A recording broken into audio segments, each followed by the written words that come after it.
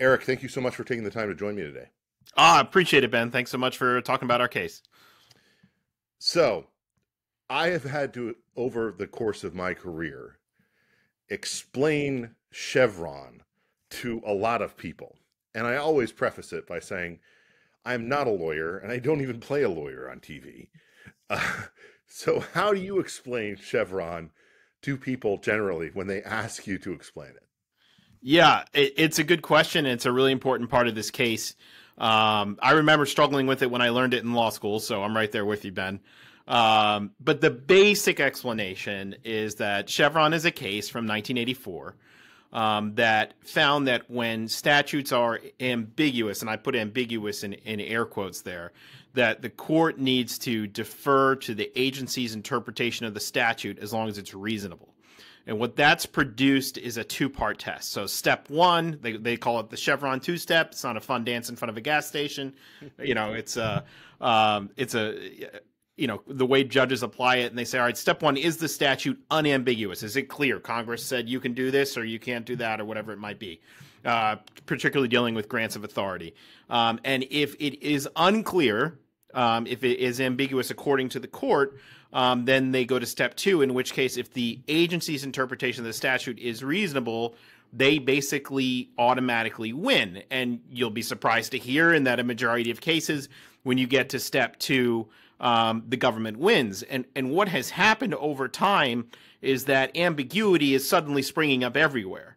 Silence is ambiguity now. Anything you want can be ambiguity. And what this has led is to a statutory regulatory review scheme that has deferred to federal agencies and puts a thumb on the scale in favor of one litigant, the government, over another, typically a private citizen or small business, whatever it may be, in court. And it's quite offensive to our notions of justice in this country. So let's take a step back from that. The idea, that I think most Americans have who don't have to deal with situations like this or cases like this is that, well, when we come to the court, we both are on equal footing. We both have a story to tell. We both have each side. We're going to go out there and we're going to battle against each other to maybe determine the way that, certain things are going to happen in ways that could be, really impactful, especially for the small businessman or, the small farmer, the small fisherman, et cetera, against the federal government. Meaning that they assume that government and the bureaucrats involved in it do not have kind of a built-in advantage, a bonus to their side. But Chevron really reverses that. It does not, involve an even playing field or, sort of equal partners here. It's almost like, it's playing a Madden game where you're giving boosts to one side of the competition, and the other one is just playing with normal players. It doesn't seem fair. How did the court end up in a situation like this in the first place? Yeah, I mean, when Chevron was first passed in 1984, the statute dealt with this issue, and over time, in application, it has not worked out. And our petition talks a lot about this. That the government, as someone who's represented a lot of folks, kind of David versus Goliath stories going up against the government already has inherent and built-in advantages in having the resources of the federal government. And courts have sort of just kind of used Chevron as a way to not engage with the statutory text. And that's what our country is founded on, the idea that we have a written constitution, we have written laws, we have statutory text, and citizens can rely that the text of the law says what the law is and engage with that, and then enter the administrative state. That has, over the last few decades, metastasized in size and become very large, where Congress has sort of abdicated its responsibility a little bit and allowed the administrative state to sort of to run amok and create rules and regulations and basically act as lawmakers themselves. And what Chevron allows these administrative agencies to do is to find ambiguity in statutes in our case here, where and I can talk more about my clients in a moment, where there's no grant of authority at all, say, well, it's ambiguity, I guess you have to defer to us. And courts are happy to do that, and then the government wins, and the citizen or the small business, whoever it might be, on the other end, didn't get a fair shake in court. Tell us about your case and your clients. the situation that they confront that leads us to, potentially a momentous decision at the Supreme Court. Yeah, I think the facts of this case and what my clients have gone through is probably the best way to illustrate to your audience and to other people why Chevron is harmful, why that case is harmful. So my clients are an American story. They are herring fishermen out of Cape May, New Jersey. We have a range of different clients. We have clients that employ a number of individuals. We have clients that have been fishing for 40 years. We have clients that are third generation fishermen. As you know, fishing can be a family business. It is a family business for our clients, and it's passed down from generation to generation. And particularly out of Cape May, where the industry comes out of in this case. And there is a statute called the Magnuson-Stevens Act that Congress passed that gives the National Oceanic and Atmospheric Administration and the Fisheries Service and ultimately Department of Commerce the ability to regulate fishermen, and that's such as setting quotas and other rules and regulations. And one of the things in the statute that Congress did give the authority for, it's discretionary, but the Fisheries Service can require the fishermen to carry monitors on board their boats to watch them fish, to basically ensure they are, allegedly ensure they are complying with the law. To give you an analogy, it would be like if I said, on your way to work today, we've assigned you a state trooper, and he's going to ride in the passenger seat of your car, and he's going to make sure that you don't exceed the speed limit on the way to work, right? That's bothersome. I understand that. I get a ticket every day. So. Yeah, that's right. It's there's going $4.95 in DC. We'd have tickets left and right. But that's 5 miles over. That's 5 miles over. That's right. So anyway, but the statute says the agency has the authority to place these monitors on the boat. But then the agency ran out of money, they claim, to pay the monitor salaries that are on the boat. Nothing in the statute says, there's no grant of authority that says the agency may therefore bill the industry for the cost of the monitor. So in our example here, they said, the state of Virginia says, Commonwealth of Virginia, don't want to get in trouble, says we ran out of money to Thank you. Pay the state trooper, Ben, we're going to bill you for his salary for the day as he rides in your car. And they promulgated a rule that said now the industry needs to fund these monitors that ride their boats and watch them fish. So we brought a lawsuit and said, hey, nothing in the statute says you can do this, right? All it says is you can make the monitors ride the boat. And by the way, and the government hasn't pointed to this, and we've never discovered anywhere else in the American system of laws where you've been forced to pay this sort of fee for a monitor without any statutory authority. And to make matters worse, so not to get too complicated in the issue, but the Magnuson-Stevens Act breaks the fisheries up into different geographic areas across the country, right? And when Congress amended the statute, it said North Pacific fishery, we are going to permit, if you want, you can pass fees along to the fishermen there. They're capped. I think you're capped at 2% for that fishery, for the cost of monitoring. Foreign fishery, if there's a foreign fishing boat, if you want to charge them for the monitors, you can do that. There's another program, limited access privilege program. You can charge them too, but it's capped at 3%. So not only did Congress not give the authority for them to impose the monitoring costs on the herring fishery, the fishery here, it actually gave that authority to other fisheries. So you might say, well, if Congress thought it was necessary to delegate this authority to other fisheries, surely they didn't think they were giving a broad delegation for NOAA and for the Fisheries Service to do whatever it wanted. Because if they were, well, then what was the point of delegating the authority elsewhere? And then you think about on top of that, not only that, but when Congress did delegate this authority, they were very sensitive to how costly this could be. And they said, we're going to cap the fees. Well, what NOAA did in our case is the fees are $710 a day. And I think when people think about, they might hear the term commercial fisherman and think, oh, it's a big boat. No, it's not actually. I mean, I actually have a little bit of experience with this. I used to employ somebody who worked as a commercial fisherman beforehand, and I had an intern who had previously worked as a commercial fisherman, and they're actually small businesses in terms of the way that most of them function. But continue. Yeah, no, it's a tough business. It can be a dangerous business. It's really hard work. I mean, it really is the quintessential American story of small business and of families working hard to put food on the table, not only for their own family, but to fish and put food on the table for the rest of the country. $710 a day for a day that when you are selected, and they're not selected every day, but when they're selected for monitoring, could mean that the captain of the boat may actually lose money on the trip, because the captain, if you've ever been fishing, if you've ever been hunting, you don't always get something, right? Nope. And if you don't have the catch that day, or even if you do, sometimes the fees can be so high that you can not make any money on the trip. And NOAA, the government itself, has admitted that this is going to basically, they use different language, but it's going to be a 20% cut in take back for the fishermen. And anyone that's run a small business knows we're not running with monster margins here, right? 20%, that's a lot of money. And it can imperil the future of this industry.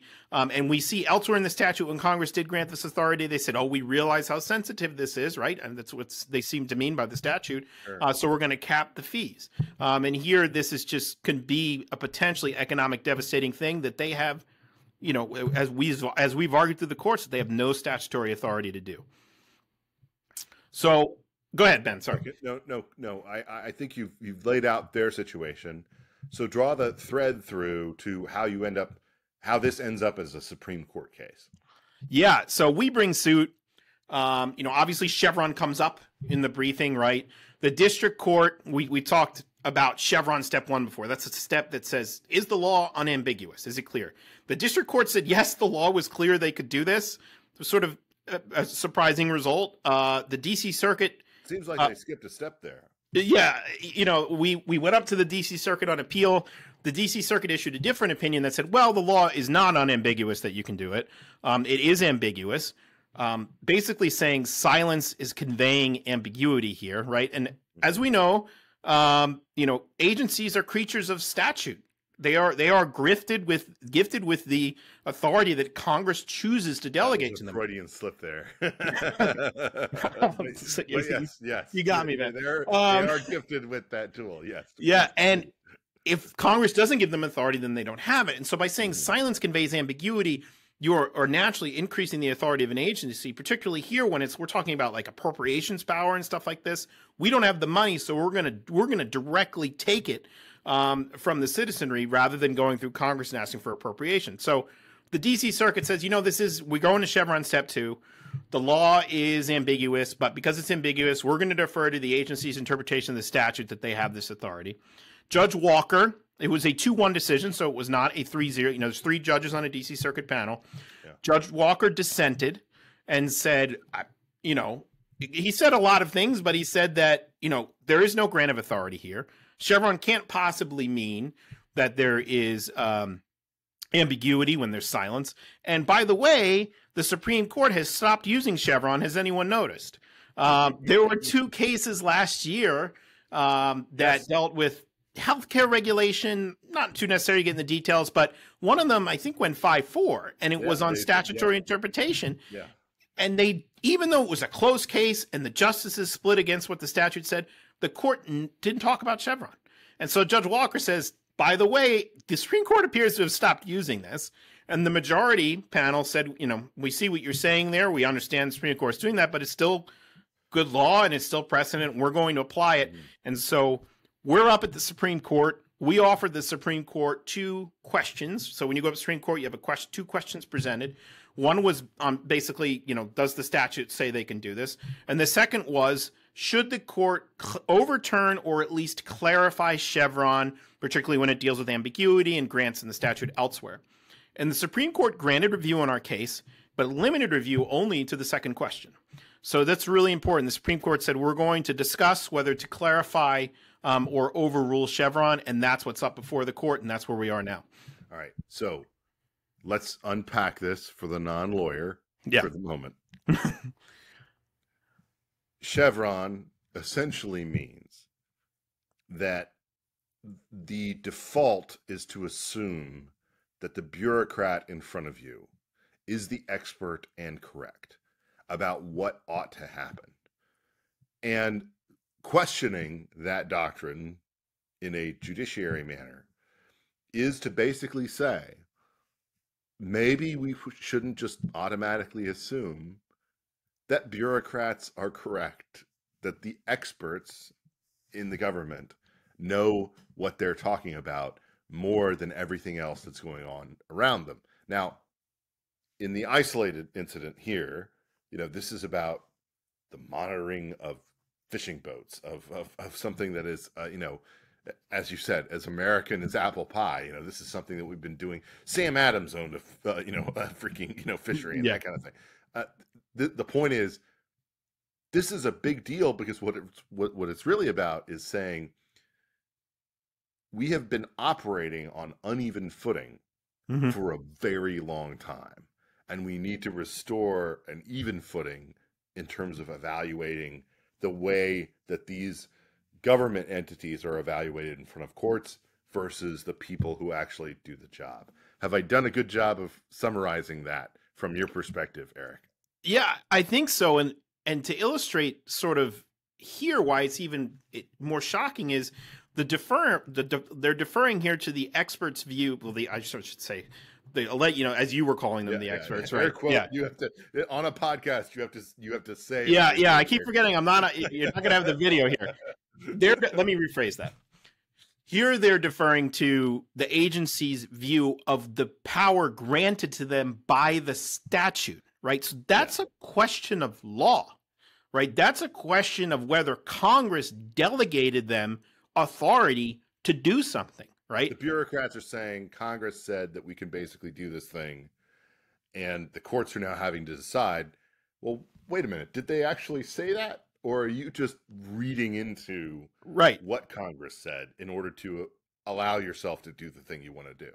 And it's right. And what judges do is they interpret the law and apply it to the facts before them in the litigation.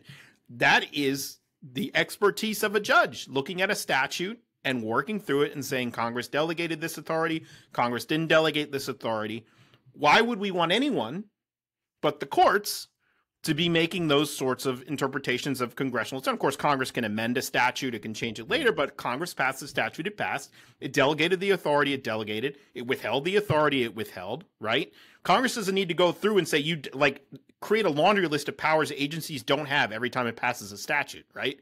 Congress creates powers, and they are assumed to have those powers, and those powers only with the agency. And so why should we defer to the agency's interpretation of what authority is granted them by the law?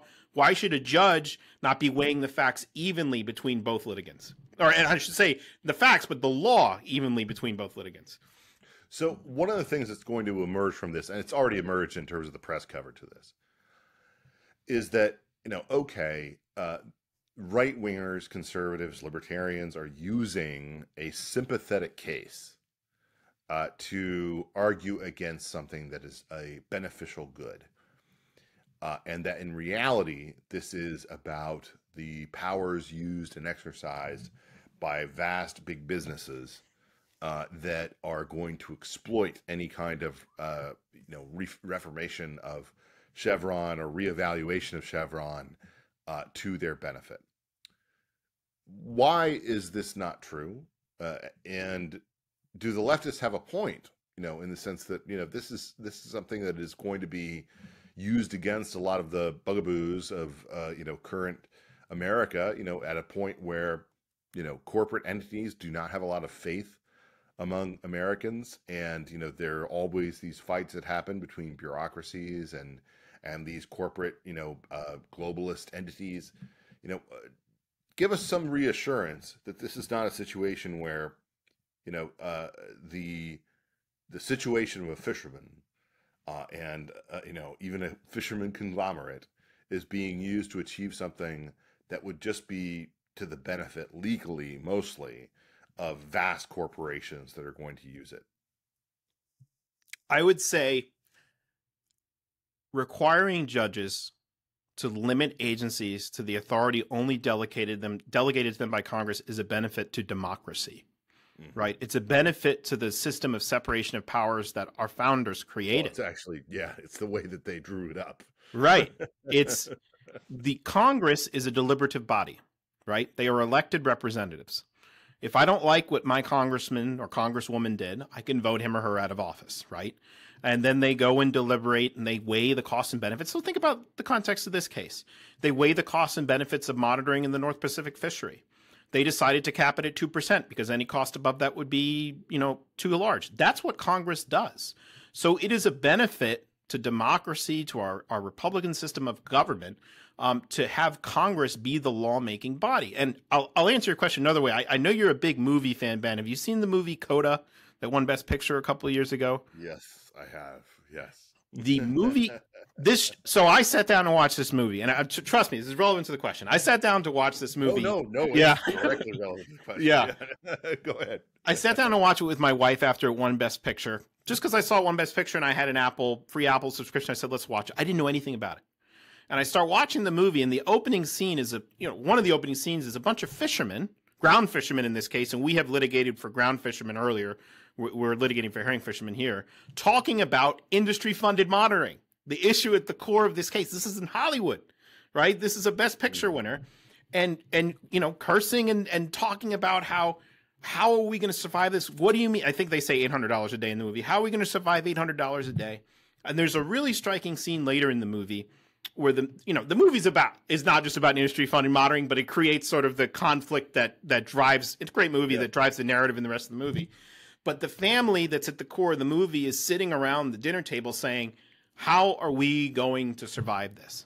And every time there's a bureaucratic decision made in Washington without the benefit of the political lawmaking process that our founders intended, there is a small business, a small family, an entrepreneur, someone sitting somewhere in the country that is thinking, how am I going to survive this bureaucratic decision? And who do I call to fix this? Whose responsibility is this? And the answer is some bureaucrat in Washington. So my answer to you is, this is the way our Constitution was intended to work. This is the way Congress as a lawmaking body was intended to function. Statutes say what they mean. And I just would continually point back to my clients and the small businesses in this country that in many ways can't afford sometimes to fight these battles, can't afford to deal with the regulations. There was an amicus brief written in our case by a group of fishermen who were from the groundfish fishery who one has exited the industry as a result of the regulatory process. Another one is suffering, right? So, I think that's my answer. I think watch the movie if you haven't seen it. You wouldn't imagine it's a movie, and again, I'm not trying to overplay. It's not a movie at its core about regulatory overreach. But if you are a viewer that has the kind of the lens that you and I have been, you will certainly see it as you're watching the movie. We've seen movies about property rights. We've seen movies about regulatory overreach. One thing that I do want to ask you, just in terms of foreseeing the future. There is an assumption that, especially in the wake of Dobbs and some of the other decisions that have come down, that this decision is going to go in your favor. I don't know. I mean, we can't, last I checked, they are not allowing me to bet on my Barstool app about whether the outcomes of Supreme Court cases are going to go certain ways. I would certainly like that because I think I could make a lot of money. There is a website for that, but I think it's just for fun. Yeah, just for fun. If the Supreme Court decides in your favor, what are the consequences? What's the fallout? What are the things that happen that would not have happened before? Yeah, it's a difficult question to answer because, like you, I don't want to assume what the outcome in the case is going to be. And the way the questions presented that they accepted, I mean, there's certainly a range of outcomes here. I think the way we phrase it in our brief is, should they clarify or should they overturn Chevron? I mean, so could it be that it clarifies that silence can't convey agency authority, can't convey ambiguity? Could it be that Chevron is overturned? And I don't want to speculate too much on that outcome right now. But I will say, and I'll speak from my clients and from their perspective, because they're the ones that are at the heart of this, is that, a small business in New Jersey, small businessmen in New Jersey are finally going to get a fair shake, on an even playing field before the courts. And if they are so fortunate to succeed, an agency overreach and abuse of authority that is imposing a cost on them that the agency has no authority to do will be relieved from them. And it's one less thing to sit around the dinner table and worry about. And this agency and perhaps other agencies won't be able to just unilaterally create new laws and regulations out of silence when Congress hasn't delegated them the authority. So I know I didn't directly answer your question there, and I don't want to speculate as of right now, but I can speak to how my clients are feeling, and I would encourage you, if you want to hear from them directly, go to causeofaction.org. We have a video about them with some interviews with them. I mean, these are great guys, great families, and it really brings, sometimes with administrative law, I've said this to a lot of lawyers I've talked to, and I probably did this too at the beginning of our talk. We can get really wrapped up into the esoteric ideas and the philosophy of administrative law and what the precedent says, and sometimes missed in these conversations are the American families. That's why Coda, in my view, was such a brilliant movie, because it put the face, and I think a lot of small businesses around the country can empathize with this. It put a face on the harm, the human impact of regulatory overreach. Well, I think you are speaking to perhaps the only Fox podcast host who is actually, tangled with the federal government. I was very happy to win my NLRB case in front of the Third Circuit Court of Appeals, and I wish you the best of luck in terms of confronting both these bureaucrats and a legal monstrosity in terms of giving favor to the administrative state over to people who are actually doing the work and who understand what is going on that ground level or on that sea level in your case. Eric, thank you so much for taking the time to join me today. Thank you, Ben. We appreciate so much you taking the time to focus on our case. Happy to talk about it.